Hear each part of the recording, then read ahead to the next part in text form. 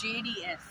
The strengths of the JDS, well, they started their campaign early like the Congress, but they did a very nice campaign.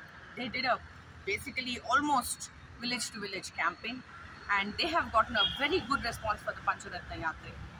And of course, Mr. H.D. Kumaraswamy, former Chief Minister, has been spearheading this. He's leading from the front, and I've heard a lot of people say, oh, he's working alone and he's working so hard. So plus 10 points to him for that. So that is one positive about the JDS. The second positive is that they are finally trying to expand into other regions, and they're making a sincere effort at doing that. So H.D. Kumaraswamy has been traveling all across the state and attempting to make inroads in the rest of the state, apart from the old Mysuru region where he has some dominance in about 25 to 30 seats. Apart from that, he's trying to move his party into other parts of Karnataka and become a pan-state player. He is also tied up with the BRS, and he has made it known very clearly that he is not going to ally with either the BJP or with the Congress this time. So, though it is doubtful as to whether he will get a majority, the very fact that he's positioning himself as an alternative is very, very good for H.D. Kumaraswamy in the long run. So, this election, these are all of the strengths that the JDS has at present. Let's come to the weaknesses. Now, the weakness, one of it is very obvious. Mr. H.D. Devagowda is unwell. He is very old. He is unable to campaign. So, the entire burden, the star campaigner for the party is only one man, H.D. Kumaraswamy. So, the burden falls upon him to campaign pretty much alone and to try and be the face of the party.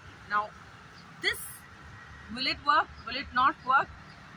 More likely not, because we have seen many regional parties in the past who are banking on one leader, and it doesn't really go very well over a period of time. So that's one negative in my view about the JDS, and also the fact that the JDS does not have the kind of candidates for the rest of the state like it has. It has strongmen in old Mysuru region, but not in the other parts of the state. But it's great. They're trying. Let them try, and wish them good luck for that.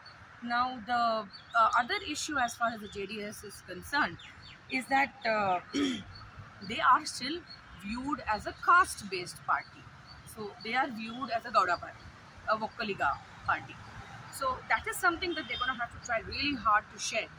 And that's something that hopefully they will work harder on and induct more leaders from different communities. CM Ibrahim being the president is great. It's a fantastic move. But more such people, intelligent people, people who are good at communication, these kind of people need to come on board the JDS. So again, that's a long-term plan perhaps. Perhaps all of this is already there in HDK's mind.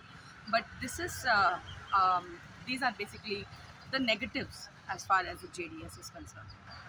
Alright, so let's talk about the newest and youngest party on the horizon, the KRPP, or the Kalyana Rajya Pragati Paksha. This has been launched by former MP who was with the BJP, Gali Janardhan Reddy, Gali Janardhan Reddy. Of course, everybody knows about him thanks to the various allegations and cases against him in the iron ore mining scam in Ballari. Now, what exactly is Gali Janardhan Reddy going to do? Now, it's very difficult to actually assess his party because A, we don't know the candidates, we don't know where they're contesting, we have no idea, they don't have a prior track record. So, difficult to say, but let's try and put this in perspective. The strengths first, Gali Janardhan Reddy is very well known, especially in the Ballari and Kalyana Karnataka regions. He's got a fantastic track record for having transformed Ballari city and installed, made good roads, street lights, concrete roads, all sorts of things. So he is known to have improved the quality of life of the poor in Ballari city. And that's, all those points go to him right there. The second good thing that he has going for him is that he has a lot of money to spend, or at least people believe that he has a lot of money to spend. So there is anticipation on the ground for Gali Janardhan Reddy. People view him as a good man who is out to do good, and he will even, spend from his own pocket in order to get things done. These are the two main points. Now the negatives here. are that we don't know who his candidates are. We don't know whether any prominent leaders are joining him. Nothing has been said so far.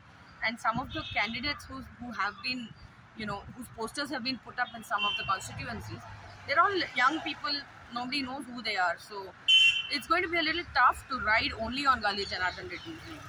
And we're going to have to wait and see how these candidates perform and how GJR actually projects himself. Also remember, he's better known in Karnataka region, not so in the other parts of the state.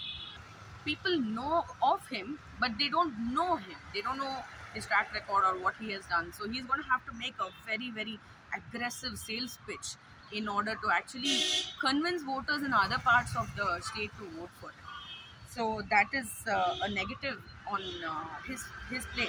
But Janata Reddy has, if he is able to win at least 5 to 6 seats this time, it's going to be very, very crucial, because in the event of a hung assembly, Gali Janardhan Reddy could well emerge to be a very, very powerful man in the state assembly. The other negative, of course, is that he's got a slew of cases against him. They're all on appeal, and there is always the threat of those cases looming and hanging over his head. So we're going to have to wait and see whose vote bank he cuts into, whether it's the Congress's vote bank, the BJP's vote bank, or a little bit of both. But who is going to be harder hit between the Congress and the BJP? And I think that is going to be very crucial to watch out for in this assembly election in Karnataka. So there you have it. We've told you all the good and the bad, the ugly about the BJP, the Congress, JDS, as well as the KRPP. Now it's still early days. None of the candidate lists have been announced by either the BJP or the Congress. So a lot of anticipation and bated breath is happening as both the parties are in huddles. They are attempting to finalize their campaigns. So very interesting days ahead, and we'll keep you posted on the lead. Do follow us. Thanks for watching.